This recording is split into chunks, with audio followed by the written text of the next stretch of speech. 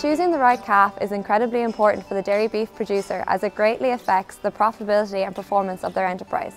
The arrival weight of the calf is important as low weights are associated with high mortality within the first 4 weeks of arrival. The calf should be 55 to 60 kilos at 4 weeks of age.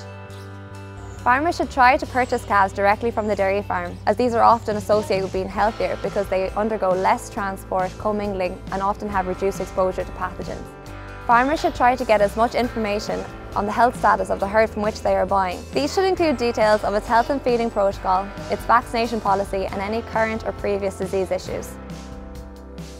Farmers should also look for details of the calf's genetic merit and the sire that was used on the farm. Farmers should look for calves from bulls with a high genetic merit for terminal traits such as calf growth rates and conformation.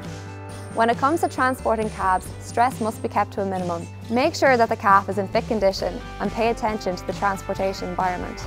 Calves that are fit for transport must be at least 7 days of age and correctly tagged. However, if calves are travelling more than 100 kilometres, they must be 10 days of age. Preferably, calves should be 3 weeks of age before they are moved.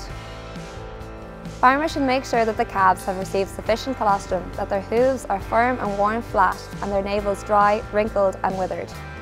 Signs of a healthy, fit calf include bright eyes, a clean, damp nose, supple skin and a shiny coat.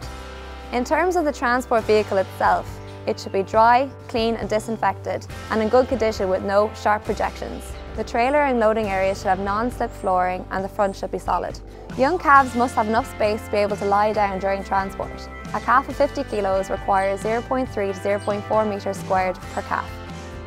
The maximum journey time for unweaned calves in a basic standard vehicle is 8 hours. In terms of management pre and post transport, calves should be fed milk or milk replacer on the morning of transport as close as possible to the time of departure. They should be placed gently in the trailer with some bedding. Upon arrival, calves should be unloaded quietly without any unnecessary force. They should be fed 2 litres of electrolytes after 2 to 3 hours of rest. For the following 2 days, calves should be given 2 litres of milk or milk replacer in the morning, followed by 2 litres of electrolytes for the evening feed. After this, the normal feeding regime can be resumed. It is important that calves are quarantined for at least 1 week after arrival to the new farm for biosecurity reasons.